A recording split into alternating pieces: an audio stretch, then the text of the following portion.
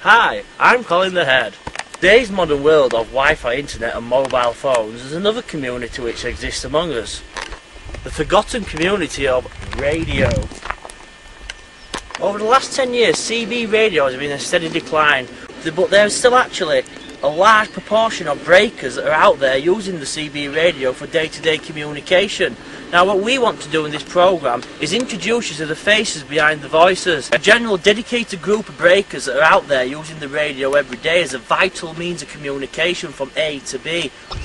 The local CB population is varied in age, from the old to the young, and basically it's just a common interest that most people in today's society has forgotten about. You know, the old CB gets forgotten about, but it's a free form of communication. So now, let's meet the breakers. Our first port of call is Emsworth, where we will meet Gary Halfpint, otherwise known as Gary Bowler. What we're trying to do really is try to get inside the breakers' heads. We want to really get inside to know what makes them tick. So what we thought, we'd do this documentary and then take it from there really. And there's the vast knowledge and wisdom and intelligence that's actually out there on the radio, which anyone with a CB radio can just plug into at an instant. Gary Bowler lives in a place in Emsworth called Beacon Hill. He's probably the most powerful station round here, and probably gets out as far as Bridlington on a normal day, on a clear day. People have said he can be heard at the other side of the Pennines over in Manchester. So really what you're dealing with is a high-powered station. A finely tuned CB setup is what Gary runs, and as you find when you get there, it is a tight ship. The higher your aerial, the better you're going to get out again. So ideally, you want to be on top of a hill with a big aerial up, basically. Right, we're just at the foot of the climb to Gary's house and home. As you can see by the incline. As I was saying earlier on in the show, the higher you are, as far as CB is concerned, the farther you will get out. As you can see, it's quite a steep incline. This is a very steep incline. This is a very steep incline. We're just climbing up to the top of Beacon Hill now, as you can see. And here we are, Gary Bowler's, which you can see. This is his antenna.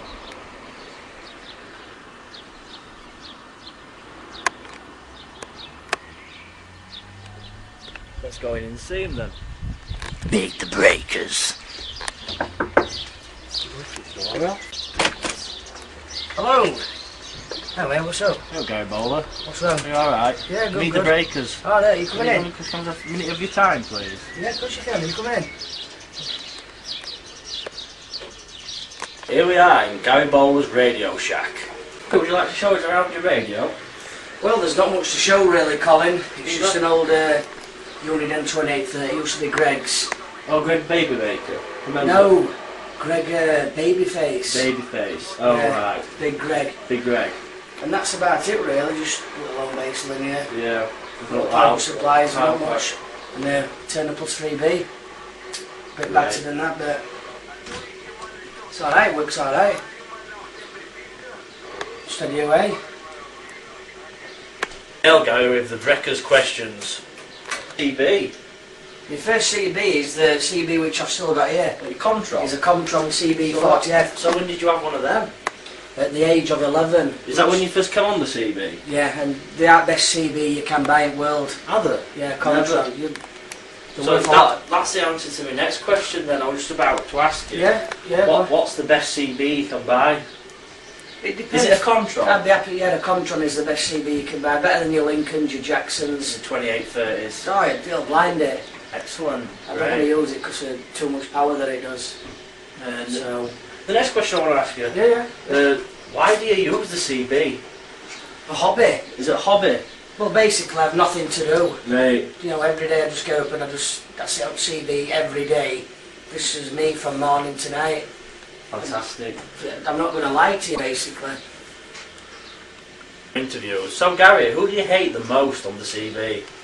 Well, to be honest, truthfully, two people I do hate on the CB is, number one is Bandit 10. I don't even know the kid, but I don't like him anyway. And the second person is Taff. He's always mobile, I don't know if you know him. Causes a lot of trouble in that. Does he? Yeah. Right. So there you go. Live on location with Gary Bowler and Colin The Head. You can see, Gary, you've got a bit of a bandit going off in corner here.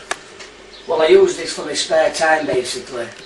You know, if I'm away from, you know, from CB and there's nobody on, I just go on my bandit and just a few wheels out. Yeah, just a couple of pennies in it and that. Sound. Just it keeps me happy and it keeps things afloat and that. It's great.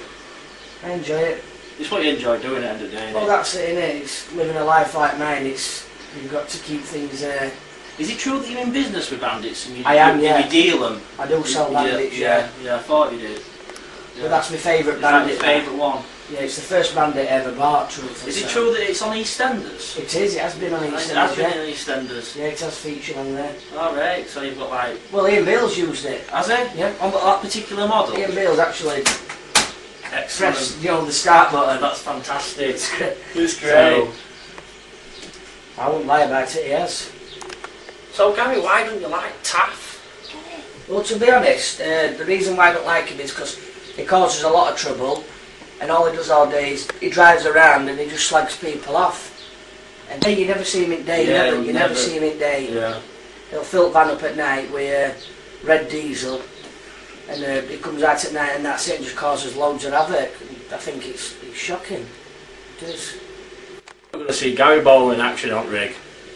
Well, I'm going to show you how to use this unit, and it's very basic really. It's just a President Lincoln, but the first one, which I'm just listening to some Germans on here at the minute. I'm going to show you how to. I'll get a copy, but not on German stations and that. Let's go back to the normal 19 channel that we always use. And let's get you a copy. 19 Roger. 19 Roger.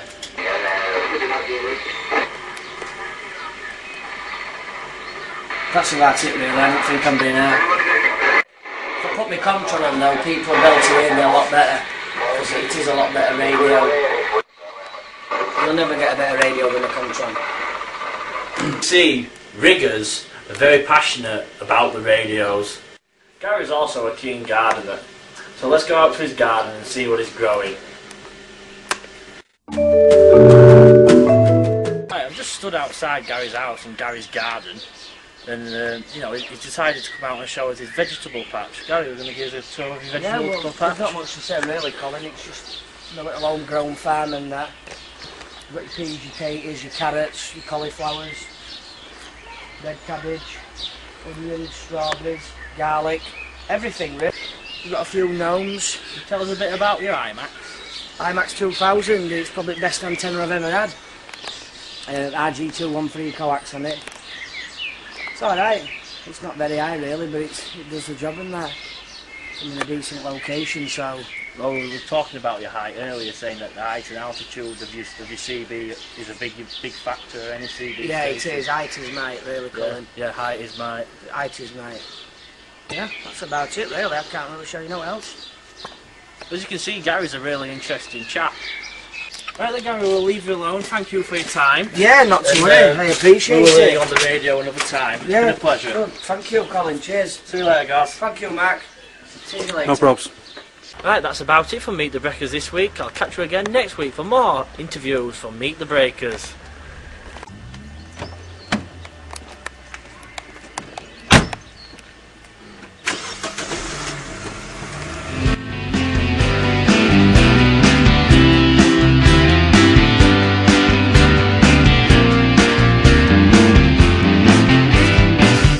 Oh baby, you're too pure. You're too pure for this wicked world. Your data's uncorrupted, but does something skip inside you? That's what takes up time.